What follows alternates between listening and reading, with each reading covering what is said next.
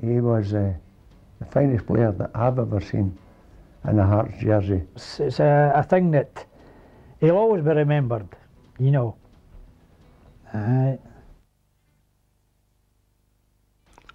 Holyrood may have been the home of kings, but the one most revered in Edinburgh had his seat a couple of miles to the west at Tynecastle. Willie Bauld reigned over Hearts from 1946 to 1962. None of their players, before or since, has left such a cherished memory. He was an extraordinary footballer, touched apparently by a sense of humility which further endeared him to his thousands of admirers. It is fitting testament to both the player and the personality that long after his death in 1977, his name is preserved and celebrated annually by the Willie Bauld Memorial Club. William Russell Logan Bauld was born in New Craighall in 1928 and, once signed by Hearts, served spells with Newton Grange Star and Edinburgh City before beginning to inspire his own legend and that of the terrible trio. Con, Bauld and Wardhaw played a first time together in October 1948 against East Fife at Tynecastle, with Willie scoring a hat-trick. Beginner's luck? Hardly.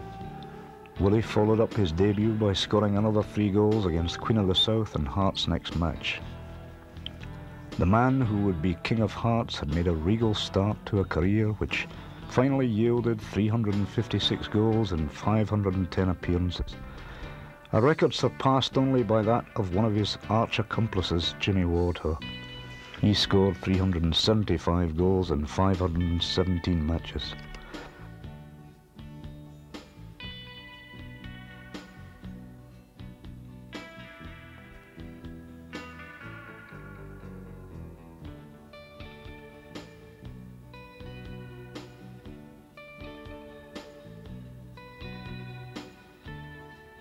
The laughable thing was that Willie Bauld was said to be lazy, a criticism to which his manager, the late Tommy Walker, gave, well, just a little credence by saying once, "I know he could occasionally give the impression of being, how can we put it, unindustrious."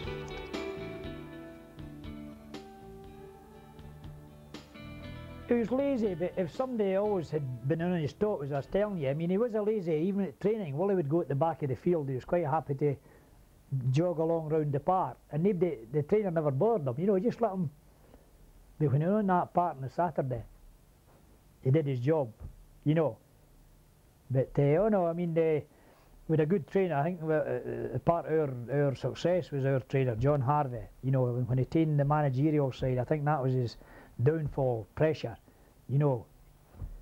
I think he was a brilliant coach, and he had you at a peak where, you know, you didn't go and then you dropped. You went there and you held your, you know, what they call this peak. But I think he was he was the Hearts, what they call the main man. He was in the army and things like that, and I think he had everything all to a T, you know, where he'd, the fitness angle played a big part in our team. There weren't any teams fitter than ours, as you know, I'm talking about on the, and we used you know, the skills and the ability of the forwards, and it played a big part in Hearts' success. If you've not got an engine room, you've got nothing.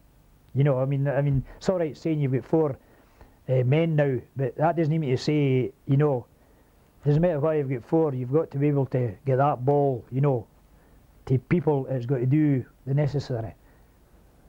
No, I could never say that Willie was lazy. He was deceptive, very deceptive. Insofar he could take a centre half out of position very easily by going to the wings, either wing. Now, you just can't do that and be lazy. So he could drag them away for the likes of Con and Wardhaw to do that. No, I would say he was deceiving. Just the way he moved, but I would never say he was lazy. He was too clever to be lazy. He was too clever. He could take up position, and Wardhaw and Con they knew he was there, and they could turn the other way, and they knew Willie would be right on there if they crossed the ball and or anything like that, you know. What was his biggest strength, do you think? Heading the ball. heading the ball. When a ball come across at any time in the box at Tynecastle, they left it to Willie. He was there and he could place it. He just didn't go in and blindly head a ball. He placed it when he was heading it, you know. Could place it any angle, depending on where he was standing and received the cross. I would say that was his greatest asset. And he was never scared of going in there. Didn't matter who the centre half was. He would still go in against them, you know. He was called the King of Hearts. Why him? Why not Conn? Why not Warthog? Why not Cummings? Why Willie? Because Willie always seemed to be the guy that was there to finish everything they had done, you know. Or, having said that, he was the brains as well. I mean, they were brilliant inside forward, the two of them. And a lot of people thought they were the brainy guys, but it was actually Willie, because he could take the positions up. And I think people recognise this. Willie will be there to finish it off. Though having said that, Jimmy Warthog scored more goals than Willie Bauld in their days at Tynecastle, funnily enough. But he was what you call a wee poacher. He fed off of Willie, because Willie would head them down to, if he couldn't head them into the net himself, he would head it down to Jimmy, and Jimmy would have it in. Either that or on the deck, do the same thing, put it out to Alfie Conn, and when Alfie Conn hit a ball, it was going in. In fact, it used to be debated in Edinburgh who could strike a ball harder, was Alfie Conn or Eddie Turnbull of Hibs.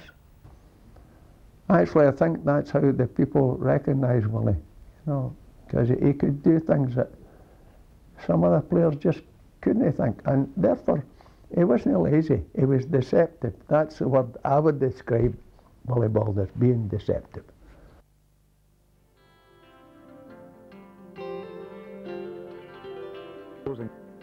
But opposing defenders could not afford to be lazy, as he drifted deceptively right and left with the ball at his feet, or leapt majestically for it in the air.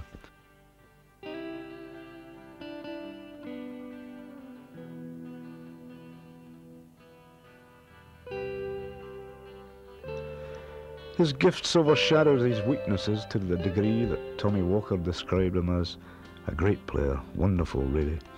And Willie himself challenged any question of his application by saying that with a family to support, he could not afford to be anything less than honest and wholehearted in his approach to football. Willie wasn't the best of trainers, you know. I mean, I've trained with Willie, and Willie always was at the back of the field, you know. But I mean, that was his nature. I mean, Willie was a very shy person, you know. I mean, you get to know him, you know, and I used to pick him up, and everything about him was, his wife had a cup of tea ready for him. He would come down the stair and things like that, you know. And he was mollycoddled, you know. But he was at 10 when he went on to the football park. He changed if somebody actually had, you know, I'm talking about give him a bit, you know, a bit stick, you know, like Willie Telfer or Willie Woodburn. That's when Willie Bauld rose his game, you know. But he wasn't the best of trainers, you know. He was away at the back of the field and the rest of the lads were up front. That was just you couldn't change him. Very nice, and you never heard them arguing or nothing, you know. But if somebody actually had a dig at him, you know, we always hoped that when you were playing against a centre half, he would, you know. But he was a great lad. He had brilliant balance. He was good in the ball. He could hit a ball. He could bring a ball down. He could head the ball to people. He had that many strengths in his, you know, his football ability. But oh no, I mean, he was. Nobody could say anything bad about him, you know. But he was very shy. That was the big thing. Midlothian in dark shirts kick off at Tynecastle against Aberdeen.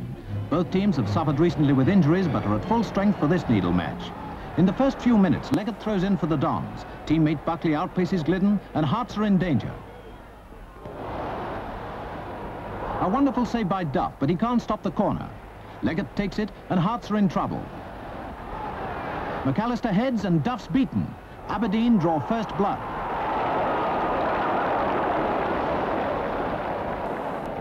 Duff faces Buckley, but keeps the net clear. Duff's playing a great game despite that early setback. Away go Hearts to try and crack the Dons' determined defence. Young tackles and robs Urquhart of a chance. Half-time comes with honours, if not the score, just about even. Aberdeen soon have a corner after the resumption, but the Hearts' defence gets it away and out to Souness, number 7 on the wing. Smith intercepts, but it's a corner to Hearts. Appropriately, it's Souness who takes it. Goalie Martin touches it, but Alistair clears to safety. But it's not safe for long. Souness lobs it to Bauld, who cracks it into the net to level the score.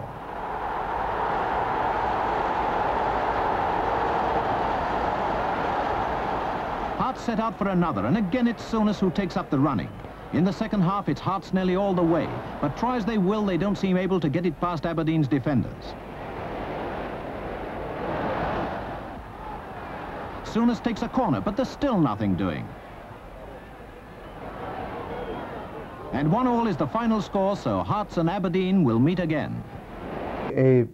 I played for various school teams, you know, and I progressed to Musselburgh Union. He went to Musselburgh Union. Then from there he went to a team called Musselburgh Athletic. And it was from there that Hearts signed Willie Bauld. He was on the verge of actually going to Sunderland. But Dave McLean, who was the manager previous to Tommy Walker, stepped in there very quickly and signed him for Hearts, who in turn farmed Willie out to Newton Grange Star.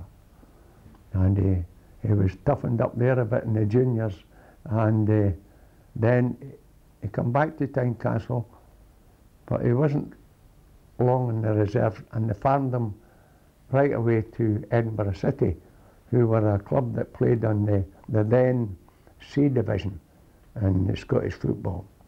And Willie became a great star then, and the Edinburgh City fans, who were diehards in their own right for Edinburgh City, idolised Willie, even though he was just a young lad at that time. In fact, Willie Bauld would be about ages with myself. 1948, he would be a year younger than me, Willie, 1948. I was born in 1925, so Willie would be about 18 at that time. And I did brilliant with Edinburgh City, so they brought him, when he was knocking in the goals, they brought him right back to Tynecastle. And they never looked back after that. He just progressed from there.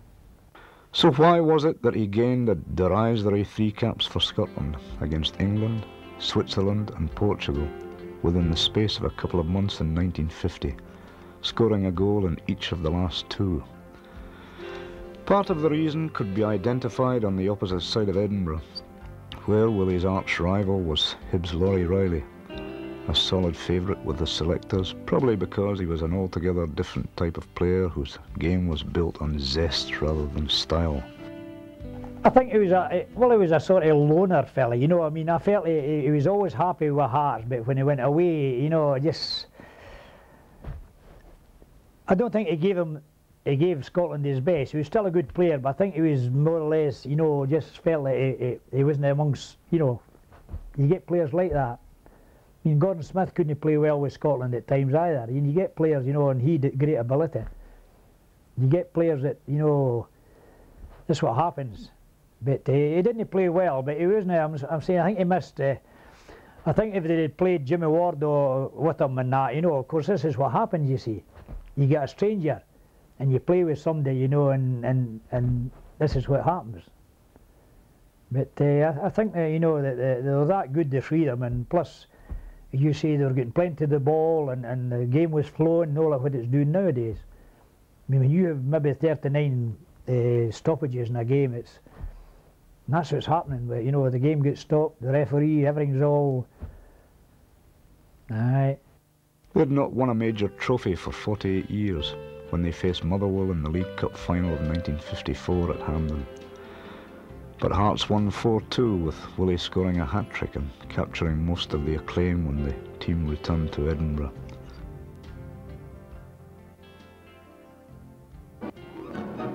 Hearts in dark jerseys kicked off at Hampden Park, and Johnston of Motherwell was soon in action. It was the Tynecastle side's first semi-final since the war. Motherwell, who knocked out the Rangers, gave as good as they got. In a Motherwell attack, goalie Brown came out to save. A tussle in the goal mouth followed. Then a hefty charge bowled Brown over, and the ref had to cool down some hot feelings. Hearts opened the scoring. Rutherford shot, but the ball was deflected for a corner. From the corner kick, the ball rolled towards the goal, and Conn put it in to give Hearts a lead of 1-0 at half-time.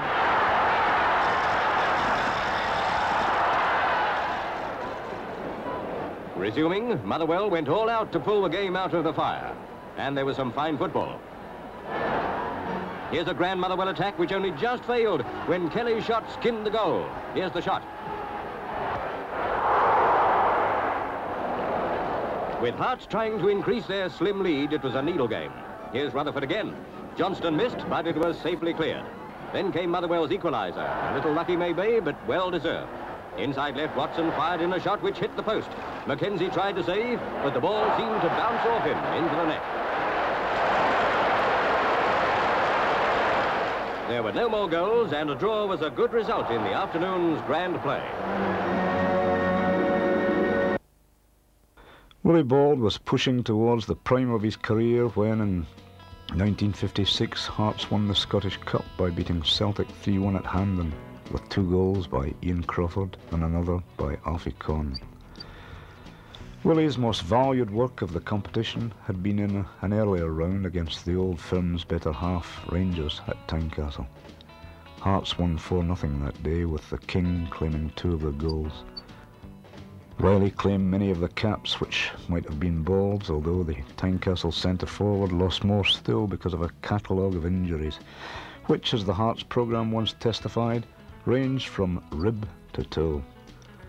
That famous toe injury, popularly referred to as the Big Tay disaster, struck in the mid-1950s, by which time Willie had made possibly his most spectacular contribution to Hearts history.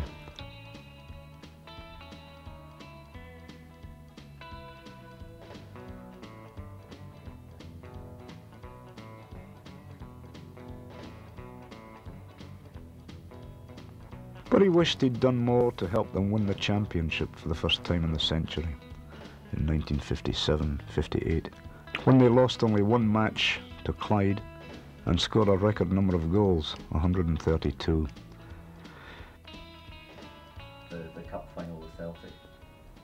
Well, we were underdogs to start with, you know, but we felt we were never underdogs, because I felt that in fitness alone, you know, we went there that day, and the support that was there, I'm talking, you're talking 132,800, and there were a lot of neutrals, you know, and we felt that, you know, it was our attitude to the game, the mental attitude that got us, and we were the fittest team, and it was a brilliant game, you know, it was end to end, but we felt that when the goals come, but it was a great occasion, you know, and 54 when we beat Mull and all, you know, in the League Cup before that. And I think the more victories you get a bit of confidence in yourself, you know, that nobody better than us, you know, it's a mental thing. When I say you don't do your talking to the press now, you do it on the park. You know, you hear the boys saying, oh, what are we going to do with this team, and then it turns the other way. I think in our day we were more quieter, and we had confidence in ourselves to believe in the mental attitude going to the park, and that's a big thing, you know.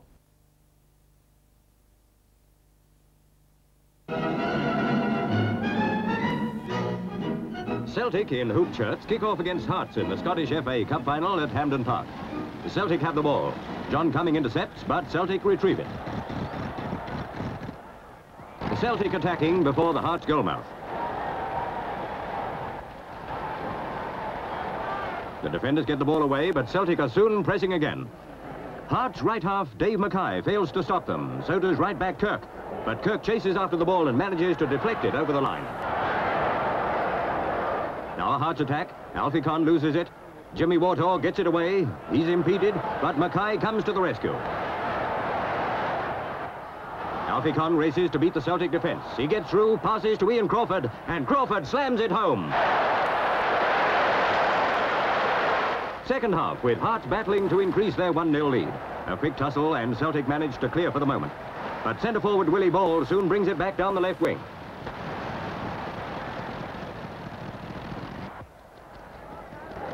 Bauld centres. Young and Fallon jump, but Crawford's there, and it's another goal for Hearts.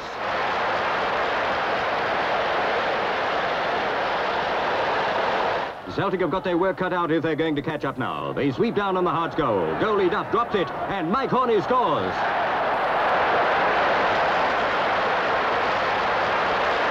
Hearts 2, Celtic 1. And now Hearts are taking a corner kick. Goalie Dick Beattie jumps. It goes to Ian Crawford, who shoots wide. Goal kick to Celtic. The ball goes loose, and Hearts kick upfield. Willie Bauld beats Bobby Evans. Alfie Conn shoots, and Beattie can't save it. Hearts 3, Celtic 1. And that's the final score. It's 49 years since Hearts were in the final. On that occasion, it was Celtic who beat them 3-0. Hearts have had to wait for half a century to get their revenge. Now, at last, it's theirs. And so is that precious cup. What's your fondest memory of Willie, you know, in a match? Well, I think when we won the Scottish against Celtic in 1956, you know, I mean, him and with a good forward line. It wasn't just what they call the terrible trio. With wingers, they could get the byline, you know, and I think they gelled well. You know, this is the thing. They had a great understanding, you know, and I think I feel like the game was open in these days. You know, everybody had the talk about overlapping fullbacks. We had a big outside, well, he was an outside left. Tom McKenzie was a left back. When we played Hibs, Tom McKenzie actually played Gordon Smith. If Gordon Smith was a fullback, he went by him and get the bylines. But everybody covered for one another. You know, this is the difference. Somebody went, you slid into, you know. I think we played in sort of triangles, you know. And it was, I think it was a lot easier to play, you know, and I felt like that's why I think the game's... I'll go and watch it, you know, as you say, but Willie's strength was in the air, but he was still strong, you know, his physical side of the game was... They could do anything with him, and the more they kicked him, I think Willie get stronger and stronger. Plus, you know, it was somebody to give him a, what they call a boost. But he's really a marvellous, you know, player, but he had a great gel with Wardo and Conn and the teams, you know, when the teams played with wingers, and I think it was, you know, I think the game was open all the time, you know, and there were none of this, the game never gets stopped. It was always flowing, no stoppages, really. Well, I can remember the 1956 Scottish Cup final at Hampden when John got injured, and everybody thought, oh, he shouldn't be on the park at all because the blood was streaming from his forehead. But this day and age he would have been off the park, but he decided he would play on, and that was John Cummins. You would have needed to break his legs before he'd have given up playing. But he went on to he was left half that day, but he went to the outside left position to finish the game, as it were, holding the sponge to his head. But that wasn't John. Things weren't going that way in that left wing, so he reverted back to left half, and that never worried him. Now, what about the time you played with your head gashed open? It's one of these things I've been used to getting knocks and things like that, and it was I was actually going for the ball, and Willie Fernie, I was getting up, and I was coming down, and Willie was getting up, and he got me under the eye. I got, you know, 4 stitches under Ken. It was just the timing, but it didn't. And these days you went off, and the sticks me, and I come back on again, Ken. But it didn't worry me. Blood was nothing, you know. That's how I feel about it. I've always had knocks and things like that, and I've played with knocks, and end of the day, you know, the trainer come to me on Friday and say, how do you feel? I'm all right. And he picked me because he believed in my, you know, I mean, that's what you did on a Friday. Maybe you had a couple of injuries and you're getting treatment and that, and then he'd say on a Friday, how are you? So I'm fine. And that was good enough, you know, for... You used to collect Willie on the way down. That's right. I used to go in the Lang Huang. I used to go in an hour before my time. I used to leave Crook about 7 o'clock when I got a car, and I used to be there at 8. Well, we didn't come in at 10 o'clock, but I used to go into the gymnasium in the morning, do workup. But Willie, because Willie was, Margaret, he was just getting up out of bed when I was getting to Edinburgh, and he'd come down the, you know, this is true, he'd come down and he'd come down the stair half asleep, you know, and Margaret would give him his tea, and that was his way there, you know. You wouldn't ruffle him. And I used to get in and I used to say, you'll need to be early in the morning because I went up the stairs to do my training, because I used to go into the gym and do, you know, a warm-up. But you wouldn't ruffle him, you know, he just, that's his way, but oh, he was a personality in his own way, you know, and he was a great player.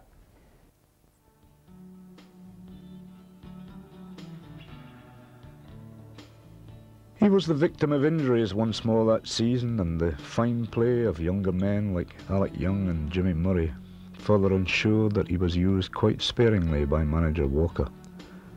The king was not for abdicating though, and his crown was still firmly in place the following season when he scored twice in Hearts' 5-1 pummelling of Partick Thistle in the League Cup final. Hearts' terrible trio had begun to break up by then, Alfie Conn having gone to Wraith Rovers, with Jimmy Wardhaw soon to follow him to Fife by joining Dunfermline. But Willie Bauld endured, and while he missed the third of Hearts' League Cup wins of that era against Thurlanark in 1959-60, he claimed a historic goal in a 4-4 draw with St Mirren, which saw them finish the same season with another championship title. How do you honestly think the terrible trio compared to the famous five? Well, I felt that we'd a better, we always, very seldom Hibs beat us, you know. I mean, nowadays I'm told I've got medals east of Scotland, and they could never really, very seldom they beat us. You know, I think the difference was, I think we'd, the likes of myself and David Mackay, wing halves were the main, that was your, you know, what they call the strength of your team, feeding these lads, you know. We need a good forward line, no doubt about it, but I didn't think they get fed the same way as our boys get fed, because Davey and I were always getting a grip of their inside forwards, and they had to worry about us, you know. So, you know, I think they get more service. I mean, and Hibs were brilliant, they were brilliant, but I felt they didn't get enough service. Of course, this is what the game was about in these days, you know, feeding wingers and space. And at the end of the day, I felt that was the difference between the two teams. I think we had a better balanced team, you know, from the midfield. And when we went to win the cup now, Bobby Dugan, who played with Hearts, he was a brilliant footballer, but he didn't suit our, you know, Bobby for Glasgow, he didn't suit our let's say he was holding on to the ball too much, you know, and the ball wasn't coming fast enough to that front men. You know, I mean, this is that again.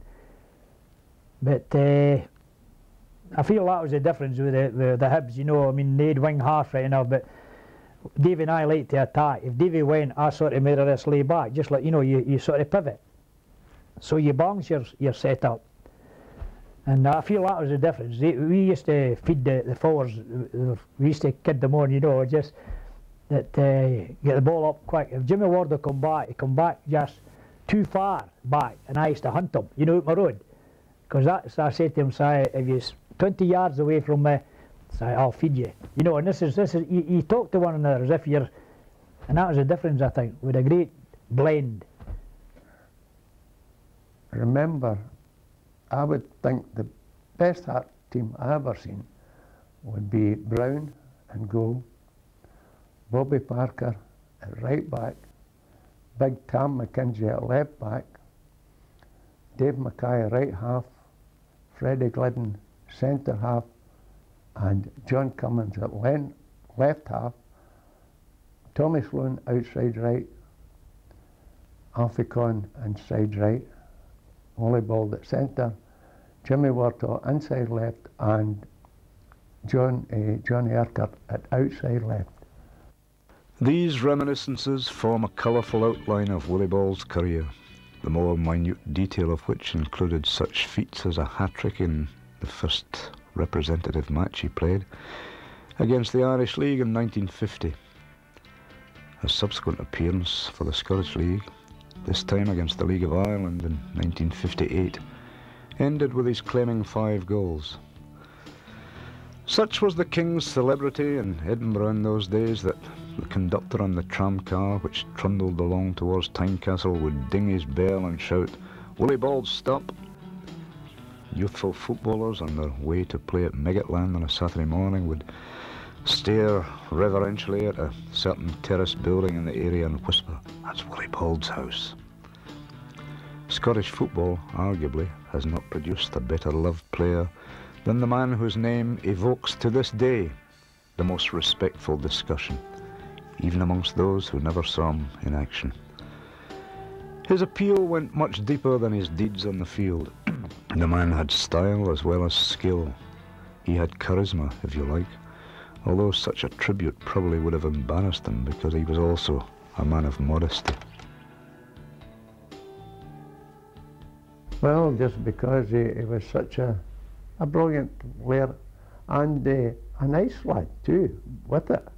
I mean, he never sought the limelight, Willie Bauld. About him, he seemed to be of a quite a quiet disposition. And many other players sought the limelight at that time, but never Willie Bauld. You never heard him, I did this and I did that, you know. Never. He always kept very, very quiet. And I think that's how the people respected Willie Bauld, just because maybe of his nature. He might have even been a bit of Tommy Walker rubbed off on him, you know, and that's no bad thing. But they just seemed to take to the hearts of the people. And going back to even his old Edinburgh City days, who are now defunct, it was adored by even the Edinburgh City, and it followed on to Tynecastle. And it was just brilliant. He was a brilliant player. Well, see, the youngins don't know much about him, you know. You go to these supporters thing and see the older people, you know, I mean, they're still, you know, going to the games, but the young fellas don't, you know, I'm talking about, they don't know much about him, you know, but it's going back the years when he played. It's we've a lot of Hearts supporters all over, you know, I'm talking about Craig Miller and Dalkeith and all places, and he used to turn up, and 53,000 at Tynecastle in the days, you know.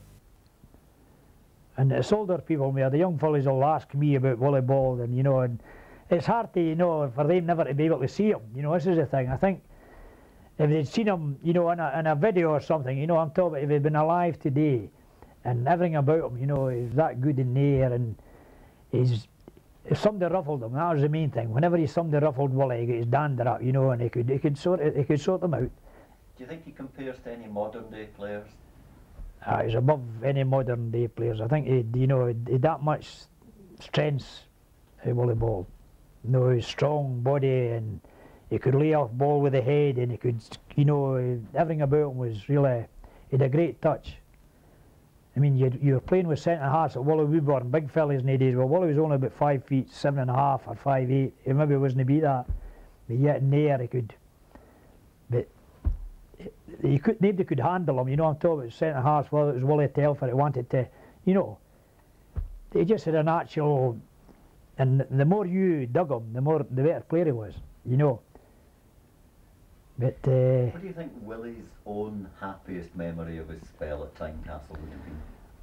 Well, I think Willie, when he went on tour, Willie Bauld was, you know, he was very relaxed, and everything was all gelling together when we were playing, gone in South Africa, Australia, and all these places, and there were people coming to visit him that had been from Edinburgh and went out to Australia and places like that, and oh, you thought it was back in Edinburgh, you know. It was, you know, I mean, it's a thing that he'll always be remembered, you know. Gordon Smith, when he moved from Hibs to help Hearts win their second championship, used to remark upon Willie Bauld rushing to check the team list of a Friday to see if he was playing the next day. He never took his place for granted. Alfie Conn described him as being the brains of the terrible trio, and another contemporary, Alec Young, described him as completely two-footed, and added that while he may not have been a great dribbler of the ball, He had superb vision and was, of course, outstanding in the air. Opponents were no less fulsome in their praise.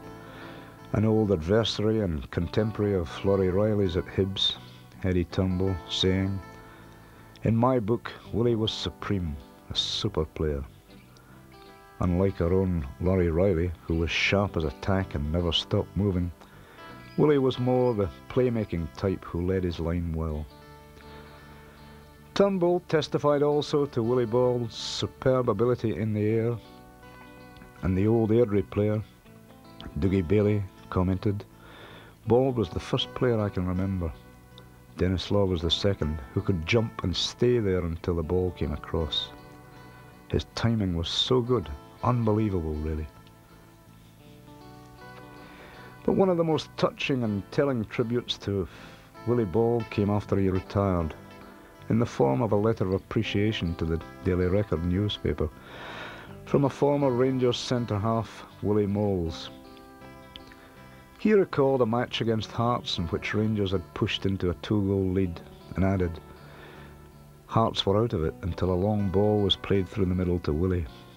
I started to go for it, then hesitated when Willie ran in the opposite direction. By the time I got going again, the ball had passed me. Jimmy Wardhaw had bounced up from nowhere and scored. Hearts were into top gear then and won 3-2.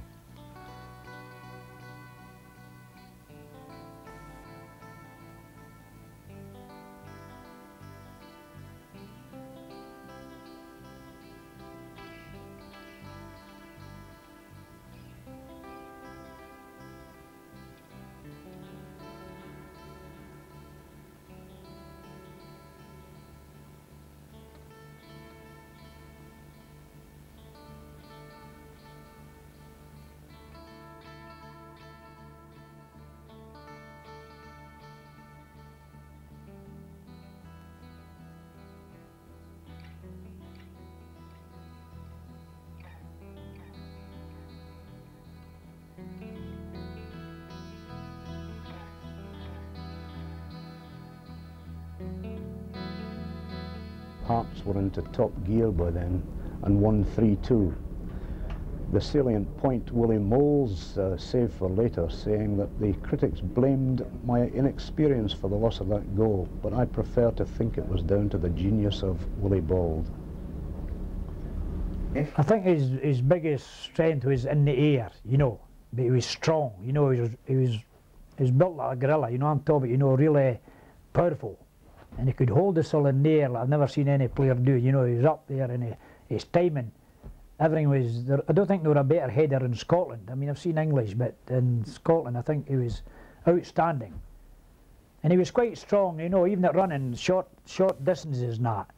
He wasn't what they call a, you know, a long distance runner, you know, he was more or less, which all you needed in these days, 5 yards away from somebody, you know, but...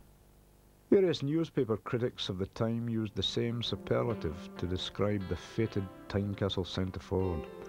Among them Jack Harkness, who, after a glittering career with Hearts, wrote for the Sunday Post. Reporting an Edinburgh derby in 1955, which Hearts won by 5-1, Jack Harkness testified, "Hibs were on the end of 10 top-notchers and a genius." That genius, of course, was Willie Bauld, who scored twice in the match to give his side their biggest win over their Edinburgh rivals since the Second World War. Other critics like Tommy Gallagher, the former Dundee player who went on to write for the Courier newspaper in that city, described Willie merely as being brilliant.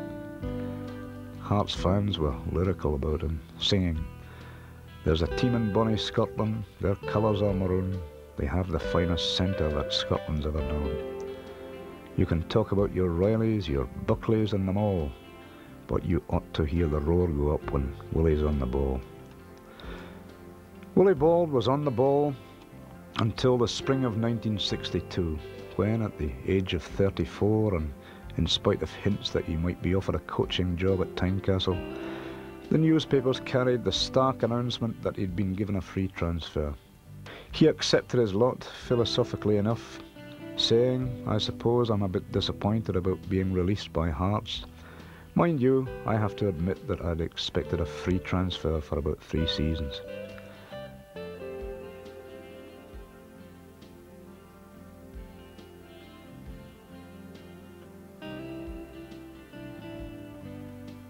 Willie spurned a few offers to continue his career elsewhere, and a testimonial match against Sheffield United was arranged in his name for the November of that year. It duly attracted a crowd of 15,000, the kick-off having to be delayed for a couple of minutes whilst the King, wearing a soft hat for a crown, took his bow in the centre circle. The proceeds amounted to around £3,000, which was a considerable sum in those days, enough to buy a house maybe. Sheffield United's expenses had to be deducted, likewise the police and catering expenses, and infamously Willie even was charged for the cost of the match ball. Thus he was left with around £1,700, and a grievance which was to linger for the rest of his life and likely to prevent him from ever returning to Tynecastle. Well, the testimonial game, you know, I mean, when I say that, I mean, he went the wrong way about it when I was telling you, you know, I mean, Ken Howie, the ball, he didn't ask the trainer or anything for the ball. You know, I'm honest, I don't want to, and if he'd asked the trainer would give him 2 balls, or gave him a jersey, instead of that, he'd lifted the ball and away with it, you know, and nobody knew what happened. But, you know, it's one of these things, you know, and all you need to say to John Harvey, you know, give me a ball, give me a strip, John Harvey would have given him it. But just the way things happened, the ball went amiss, and so what do, you know? But it's, you know, there are a certain way, but that was Willie's sort of, you know, Ken, it wasn't that it was nasty, that I just felt that it was you, this without. But, oh no, I mean, I got on well with him, and he was a brilliant player, and these things didn't worry me, but I felt like, you know, all right, it isn't wrong, you know, I mean, if I'm talking to you that it wasn't wrong, so at the end of the day, they're all saying, you know, to me, and I just tell them I don't want it, but I'm honest when I'm telling you so now. Willie Bauld. Well, not knowing so very much about it by that time, as I had then come to live in Glasgow, and I didn't have the same opportunity to follow Hearts, but having played so well and for quite a long time with Hearts, I don't think Hearts gave him a very good deal at all, because well, they gave him a testimonial, but they took all the expenses of that testimonial off of Willie, and instead of coming out with maybe saying, well, say for instance a figure of £2,000, Willie only come out with 1,500, which was a lot of money at that time, you know. And I don't think the Hearts director were very good to Willie Bauld at all. I really don't think so. I thought he didn't get a good deal. And strange as it may seem, but Hearts were a wee bit tight in many instances. Even the great Tommy Walker didn't make an awful lot of money out of Hearts, and others.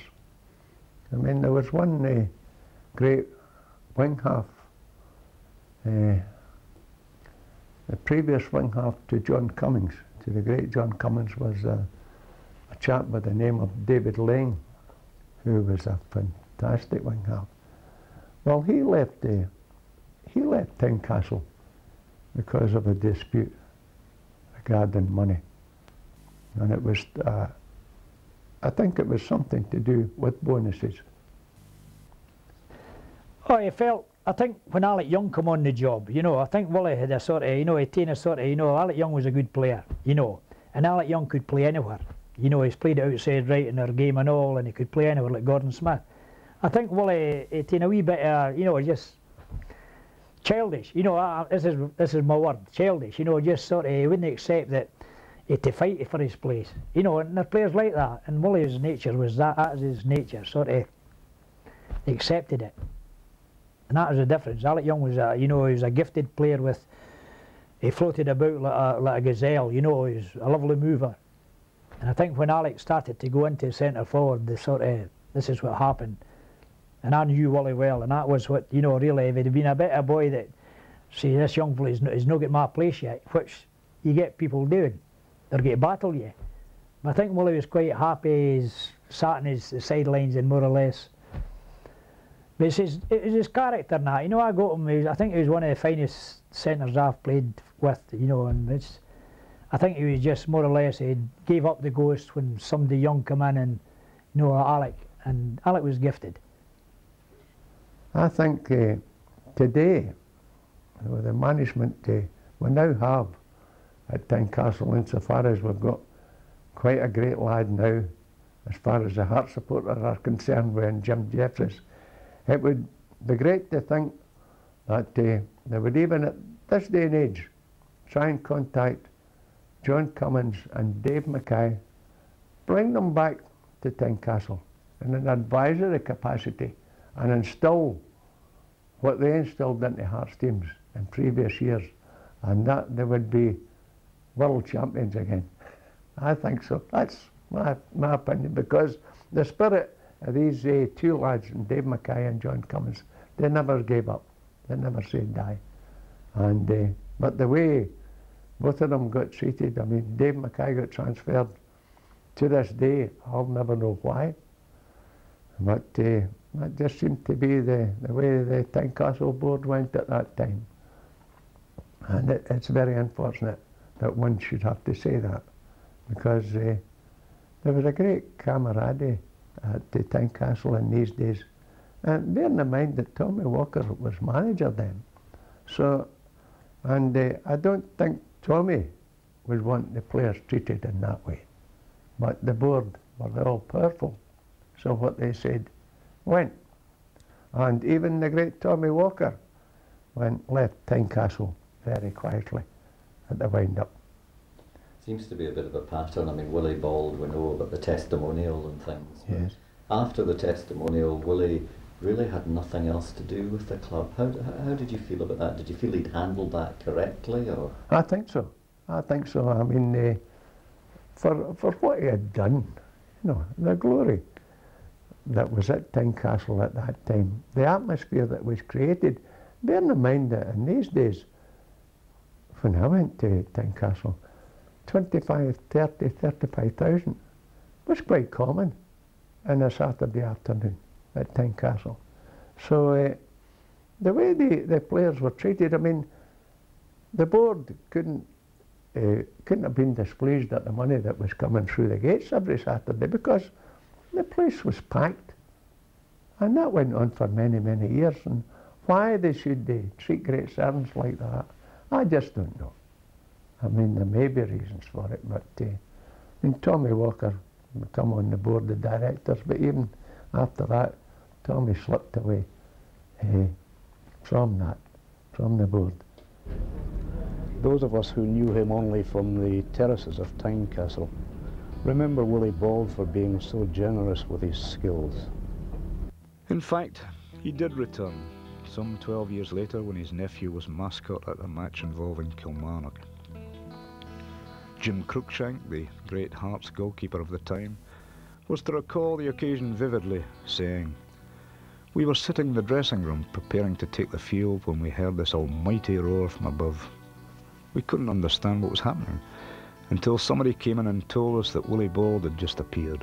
I think he put thousands on the gate that day."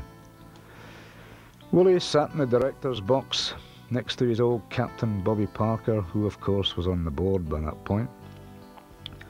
Pat Stanton of Hibs testified years later that he was about to take his place in the same area of the director's box when a hand tapped him on the shoulder and a deferential voice advised him, "That's Willie Bauld's seat." Willie Bauld died in 1977 when he was only 49.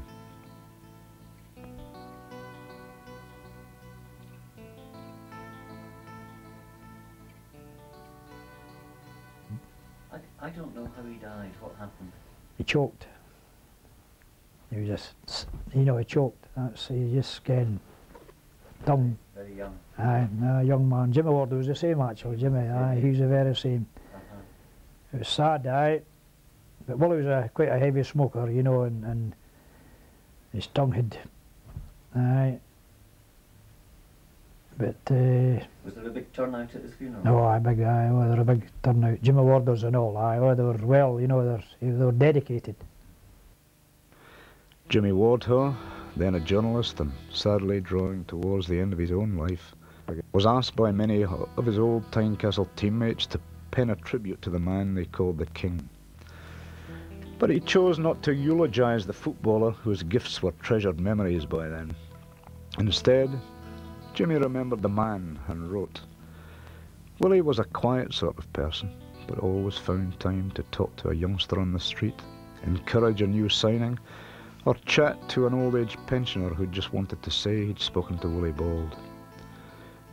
He was always fun to be with, for he had his own brand of pokey humour.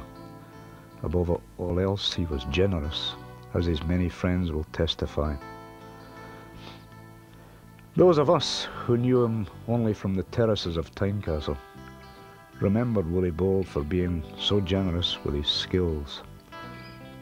We hurried along to the ground on a Saturday to see a man who, well, apparently never in a great hurry himself, contrived, nonetheless, to be ahead of the game rather than behind it, dictating so much of the action, providing so much of the excitement.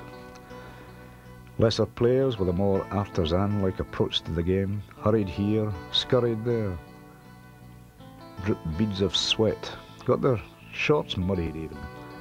They were the commoners of football. Willie Bauld carried himself like a king. He was the king.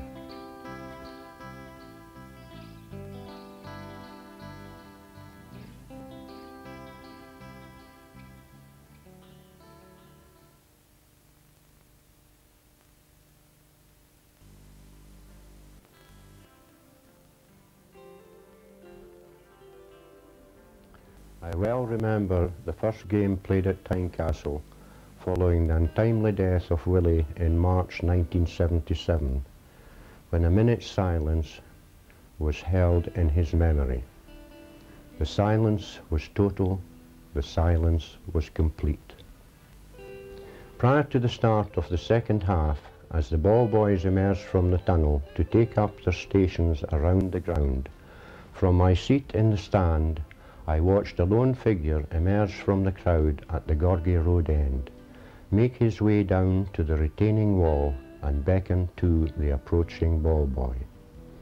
Leaning over the wall to speak, the elderly gentleman opened his coat and handed to the boy a bunch of daffodils. Whereupon the young lad trotted up the park towards the centre circle before placing the flowers exactly on the centre spot, the very spot on which the king had reigned supreme during all those wonderful years.